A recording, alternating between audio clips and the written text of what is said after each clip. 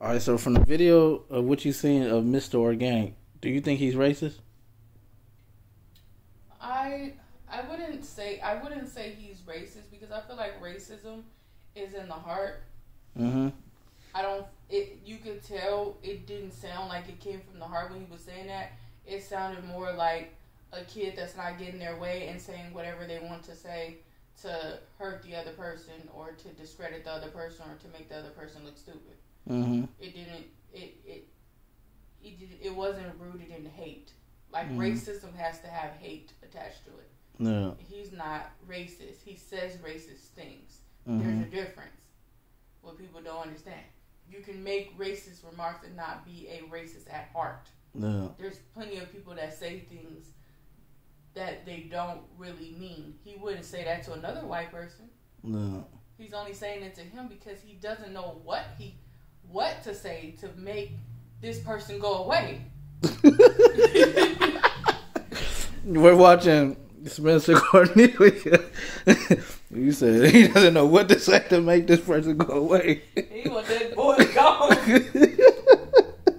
He trying to get them comments like, you know, he trying to get them people to be like, we don't like Spencer. Spencer, what's his name? Cornelia? Yeah. He like, he don't want nobody to like this man. Oh, he gonna say whatever it takes to get this man canceled. That's all it is. He not racist. He was saying racist shit. And he didn't give a fuck about what he was saying because he want that boy out of his business. He want to be able to scam in peace. Scam in peace. Yo, that probably is what it is with all these niggas. Like, man, hey, you motherfuckers better start shutting the fuck up on the internet. We is out here doing fine till you motherfuckers start coming around trying to voice opinions. Well, what you see, I mean, all of us on social media have to watch what we say, what we do. Yeah. That it won't be misconstrued. Yep. That people won't be offended. That people won't. I mean, come on now. You should know better. You know what the fuck you doing. You know it's a scam. Nigga, you know it was a scam when you wrote it down on a piece of paper. You know what you was doing. So I mean, just own the shit. Just say, look, if y'all want to do it, I'm not holding a gun to your head, but I guarantee ain't not one person gonna sign up. The only person that's gonna sign up is somebody just dumb. Yeah, you gotta be stupid. Yeah, shit. Motherfucker, if you don't know something, you better go look up some laws. Shit. That's what I had to start doing. Shit. These niggas saying some shit that sound too good. Typing in what they said and putting fraud next to it. PDF Gov. We'll see what the government talking about. Lawsuits and all. Shit. You keep fucking around. I'm gonna start consulting attorneys. Yeah, for real. To talk on these motherfucking. Okay. We all know it's illegal what you're doing. Mm-hmm. That and even if it's not illegal, it's surely immoral and unethical and crossing a very, very fine legal boundary, if not more than that. Mm-hmm. But what we don't know are the specific laws and legal codes that are associated with the activities that you're doing here. Mm-hmm. And don't get me wrong, it's definitely some details and intrinsic things that we do not know they're doing behind the scenes. Mm-hmm. That they're not going to just outly tell people, you know, let me show you how to scam. I mean, they gonna say the little shit you get. You know, Batman he came out. You get the trade lines. So this is how you get the trade lines. You either ask your grandma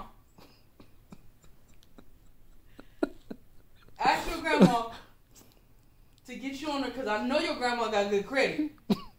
Ask your grandma to get you on one of her credit cards, or your mom, or your uncle, or your. You know, somebody in your family that got good long credit. Mm-hmm. Okay? If you don't got that, nigga, then you come over here to my jewelry box. Oh, the My Jeweler shit. I remember that shit. That shit was My Jewelry Shop. They shut that shit down. And then you apply for some jewelry with them niggas, and you looking like, nigga, I never said I wanted to buy no damn jewelry. Like, nigga, that's not the point. Nigga trying to get you this credit up. Nigga, nigga, shut the fuck up. This is why I never did that shit. It's because, nigga, you think these credit bureaus are retarded? They definitely not. You think these niggas are not gonna find out? You trying to get people to put 20, 30 trade lines of some random ass people on their motherfucking credit. You think the credit bureaus ain't gonna be like, how the fuck does this person know Joe in Alaska? Like, you sound dumb. You don't think the credit bureaus know it? Now, it wouldn't be suspicious if you put one on there and y'all got the same last name. They're gonna assume y'all relatives, okay? But it's not.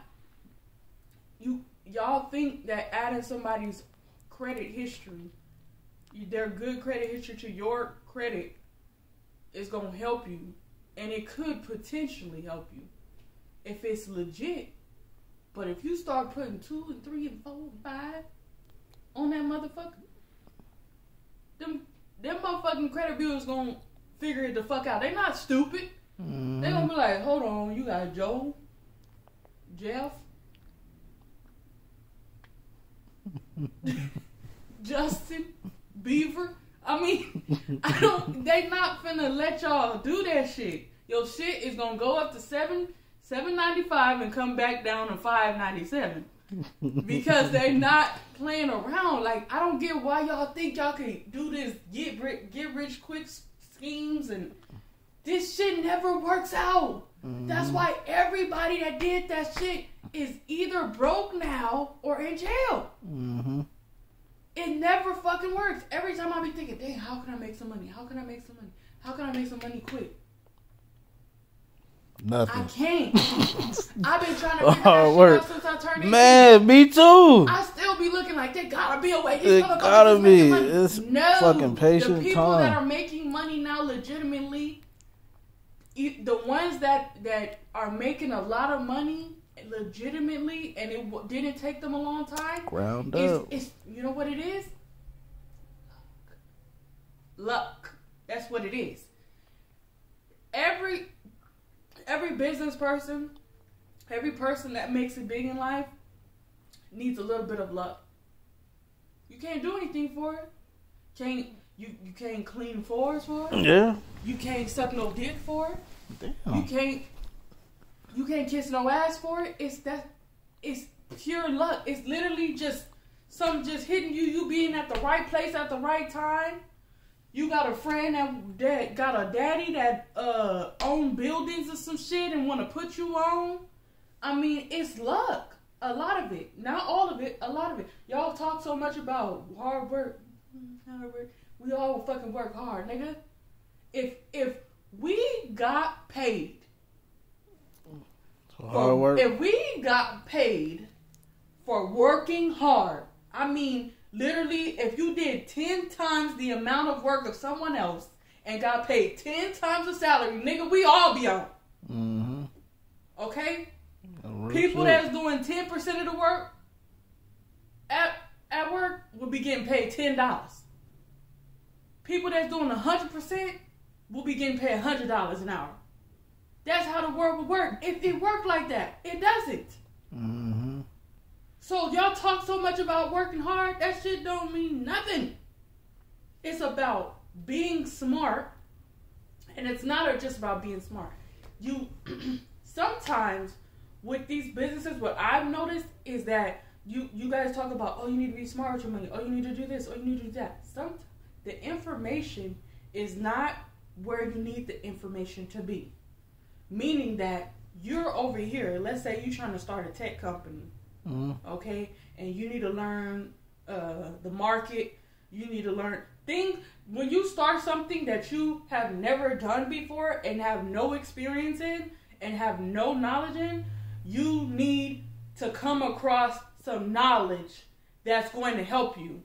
And you may go out there looking for it. You may go searching on the internet. You may read a lot of books, articles, journals, whatever. You may take some courses, and you may still be lacking because it is a certain piece of information that you do not have, mm-hmm. that you don't know you fucking need yet. You don't know. But then one day somebody tells you, let me help you. I know how to do this. And they're legitimate. And then what is that again? Luck. It's luck. So that's what I call it. Y'all talk about working hard. Yeah, part of it is working hard. Part of it is your work ethic. Part of it is how hard you work at it. But there's no guarantee you're going to stumble upon the information you need to be rich, to be wealthy. You may be well, you may be satisfied, you may be stable if you work hard, but there's no guarantee that you're going to stumble upon the information that you need to rise to that next level.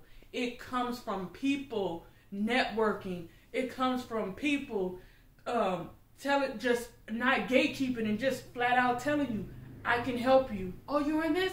Let me give you some information. And you talk about it's out there for everybody, but everybody's giving this information, that information, that information. It's that one lane of information that everybody needs in whatever industry they're in that's going to get them to that next level.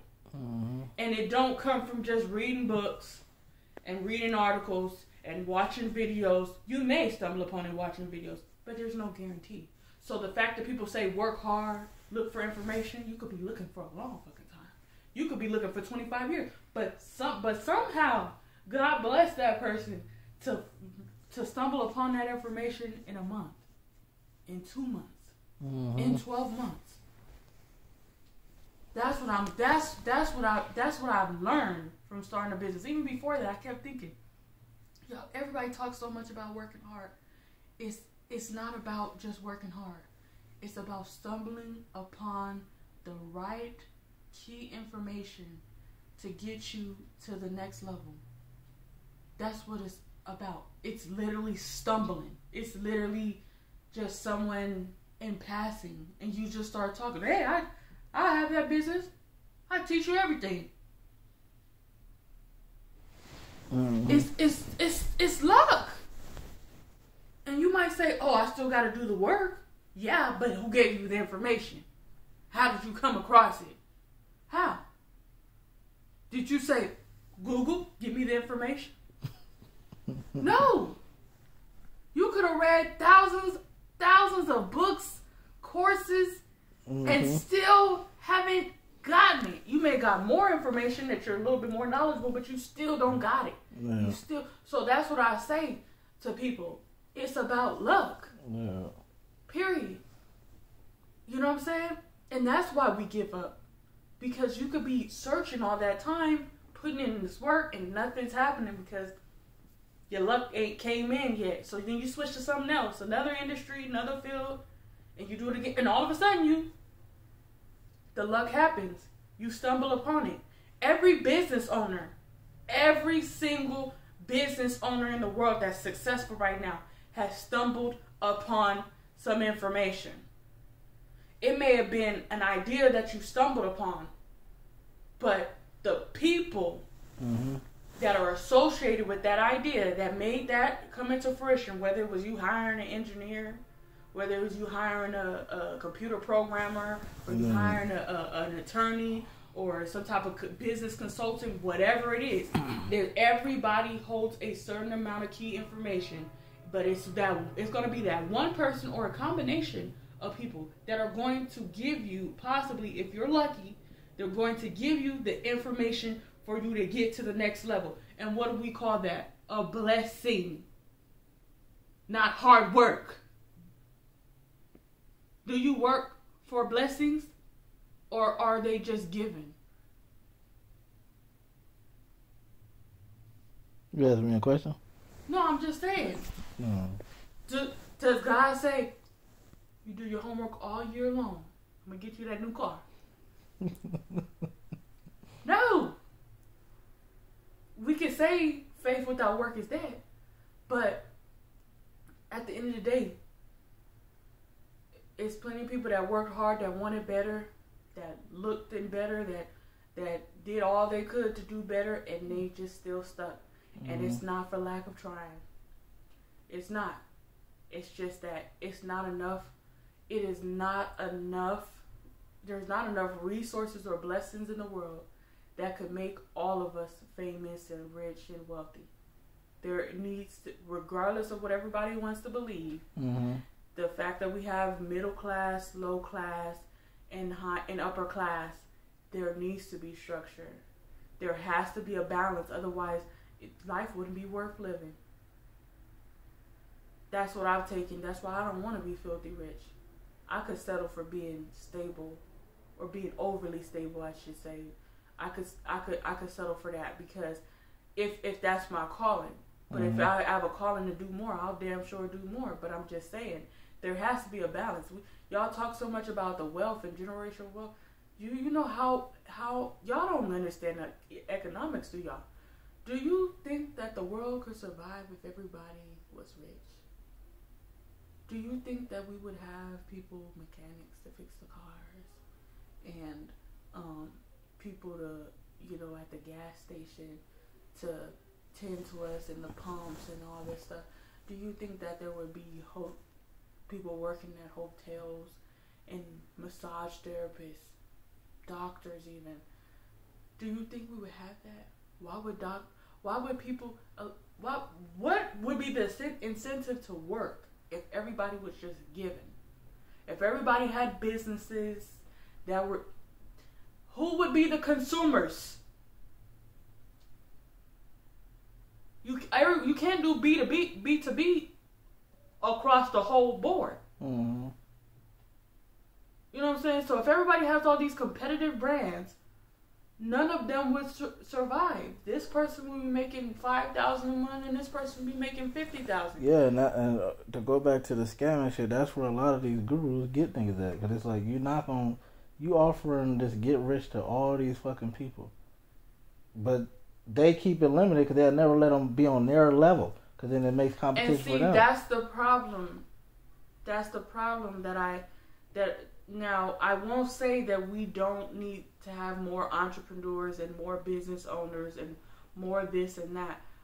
But when y'all think that there's plenty of people, there will always be. But if y'all continue to try to force people to say they need to start a business, there's plenty of people that don't want to own a business. Yeah. That's okay. That doesn't mean they're stupid. That means they have no passion for it. That means they want to do other things with their life. And that's their choice. Mm-hmm. And we need people. We need some people not to want a fucking business. Mm-hmm. I mean, what would we do if we were just full of business? That nobody would fucking work the small little jobs we need them to work. Mm-hmm. What? I mean, look at Wendy's already got a fucking robot answering their fucking for the orders, doing the orders. I mean, y'all talk about y'all scared of these robots taking over y'all jobs and stuff, taking over all these jobs and stuff, but that's what we're gonna be left with. Well, we definitely going. We going in that direction. Definitely. So if robots are already taking over people's jobs, what y'all think will happen if everybody starts a business? Yeah, and I was thinking about that too, because I was like, okay, Mark Zuckerberg got the metaverse coming. So I was thinking of a thought. I said, okay, it's crazy how the world is starting to transition now. But I was like, is there going to be a meta world for homeless people? Like, imagine a homeless person. I still don't understand the whole meta world thing. What is the benefit? It's more it's just entertaining. It's more of just a big ass video game that they're attaching to real life. It's entertaining. Basically. It's entertainment. Yeah. It has no cultural or economic value whatsoever. Yeah, it's like a motherfucker. Excuse me. I've been trying to slip these farts in for a minute. It has no value in the real world. Yeah. I mean, what's the point? I mean, I would assume, I can only assume that they have something bigger planned. Because if it's just a virtual world, there's plenty of virtual worlds already. I mean, why? I mean, I guess, it could really help with mental health as far as imagining things. As far as, creating ideas and trying to see how you could actually visualize it. So I could see that could help people, businesses, new entrepreneurs and stuff like that to put together. I would love to I'll put me an office together, for a business or whatever, and put people in there and see how they work. And that's what they're doing. It's going to be all that type of shit. But I'm just trying to understand the financial benefit to them doing that. Like, they have to be, obviously they're making some money somehow, but how is this going to really, are you going to charge something? Is this somehow, like, if you do something in a virtual world, it'll actually happen into your physical life? So, yeah. like, imagine, like, how you work from home right now. It'll be the same thing, except you're putting on a headset, going to a virtual, like, maybe it could be you at a virtual a virtual work spot with your other employees. And it's avatar. That's how he got his shit right now. So it's like it's gonna be shit like that. So that's a real scenario for work at home that I have read on. So yeah. I'm telling you, I really think we should I'm telling you, that app idea that I had a few different app ideas, but that app idea that I had, I'm telling you, I really think that shit would be dope. We get TV. Well, hold on, because I don't want to still need this shit.